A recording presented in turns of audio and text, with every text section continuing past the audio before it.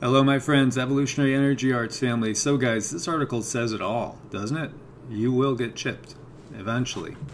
Wow, that is a powerful statement, is it not? You will get chipped eventually. And actually, when we look at what's coming and what's here already, I don't think people realize what's here already. And so, this article right here says you will get chipped. It's just a matter of time. And so, in the aftermath of a Wisconsin firm embedding microchips in employees last week to ditch company badges and corporate logons, the internet has entered into a full-throated debate. Religious activists are so appalled they've been pennying nasty one-star reviews of the company, which is called 3 Square Market on Google, Glassdoor, and social media. And so, if we're going to look at that, I do have some articles to go in depth a little bit more on that as well. And on the flip side, seemingly everyone else wants to know, is this what real life is going to be like soon at work? Will I be chipped? It will happen to everybody, says Noelle Chesley, 49, associate professor of sociology at the University of Wisconsin-Milwaukee. She says, but not this year, and not in 2018. Maybe not my generation, but certainly that of my kids. And you know what?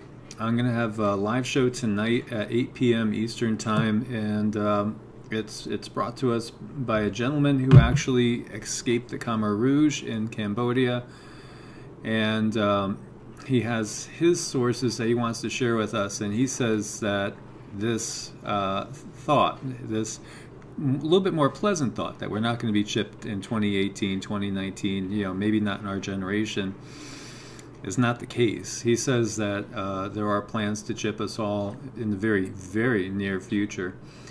And so going back to this article, Gene Munster, an investor and analyst at Loop Ventures, is an advocate for augmented reality, virtual reality, and all the other new technologies. He thinks embedded chips in human bodies is 50 years away. In 10 years, Facebook, Google, Apple, and Tesla will not have their employees chipped. You'll see some extreme forward-looking tech people adopting it, but not large companies.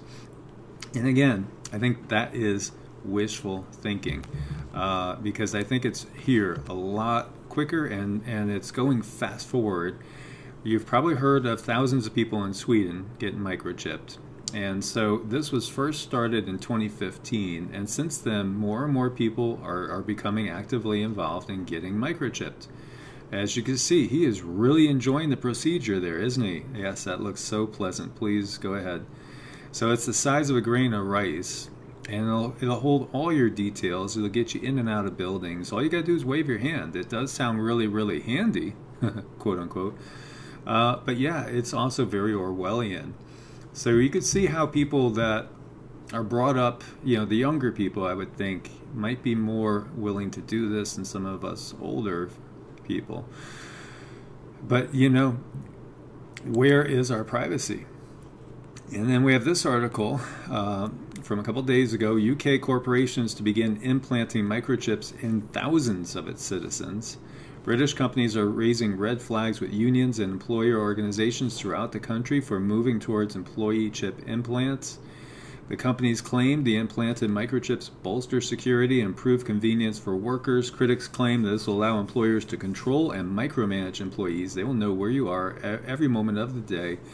They will know, hey, if you stopped at the Packy on the way home last night, they're going to know that. They're going to know when you didn't show up for church. They're going to know everything. And so that's where we're heading.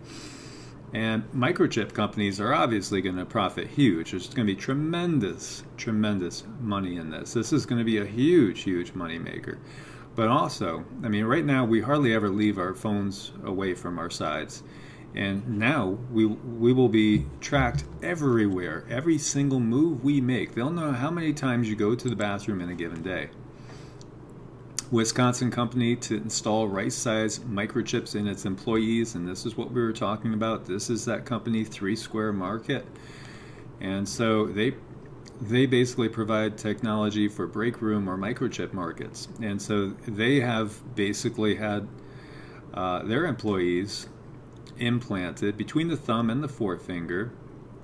And so will this become mandatory with certain companies? I mean, you see how nurses have to get shots and doctors have to get shots. They have to get a whole assortment of shots in order to do their job. And if you will not take the shots, you can't have that job. And so is this going to be the next step? Are we going to have that happening? So if you don't take the microchip, well, then you cannot work at this company. So 50 of the 80 employees at 3 Square Market voluntarily agreed to be chipped. It doesn't really hurt at all, said CEO Todd Westby. Do you know what you're doing, dude? Do you have any clues of what you're helping to bring on? So this company embeds microchips in its employees, and everybody loves it. And again, this is about that 3 Square Market, but it's not just that company. There's others as well. Other firms are starting to microchip staff as well, and this is out of the Express in the UK. And as we were saying, thousands are going to. The Swedish company Biohacker is one of the first ones that did it. And it's just spreading everywhere, as you can see this gentleman swiping his hand.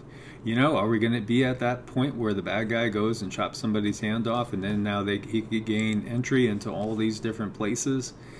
Well, you know, thank God we have at least one legislator that's proposed a bill that will prevent employers and state governments from requiring or coercing anybody to be implanted with an identification device. And so, you know, Big Brother is growing for sure, but Senator Ron Young, who has basically put the Senate Bill 944 before the Senate Finance Committee, and this bill would prevent employers and state government from requiring or coercing anyone to be implanted with an ID, you know, microchip. So what's going to happen to the bill? What do you guys think? Do you think that's going to pass? Do you think that's going to get shot down and just dissolved? And I want to thank him for at least making the effort. We'll see what happens with this. You know, this is growing, and this is something that's taking off very fast, and most people I don't think are aware of how fast this is growing. So the world is changing around us rapidly, my friends. We got to keep up on this stuff and share all these, you know, things as we learn about them with each other, so we can keep abreast of all the changes and, you know, prepare ourselves in whatever ways we can for this. And let's just hope that this does not become mandatory, but, you know, in my mind, I could just see it becoming mandatory in certain industries and in certain companies, and then it'll end up eventually being just like your dog. What, you don't have your dog microchipped? Are you kidding me? What's wrong with you? You know, that's I think where we're heading. And unfortunately, it's progressing very fast. So I wanted to keep you guys abreast of that. And then join us again tonight, 8 p.m. Eastern Standard Time. Very important message to get out. So my friends, as always, thumbs up to support the channel. Please do subscribe, click the bell, get all the notifications, join our family, and share with as many as possible so we can wake people up to what's going on.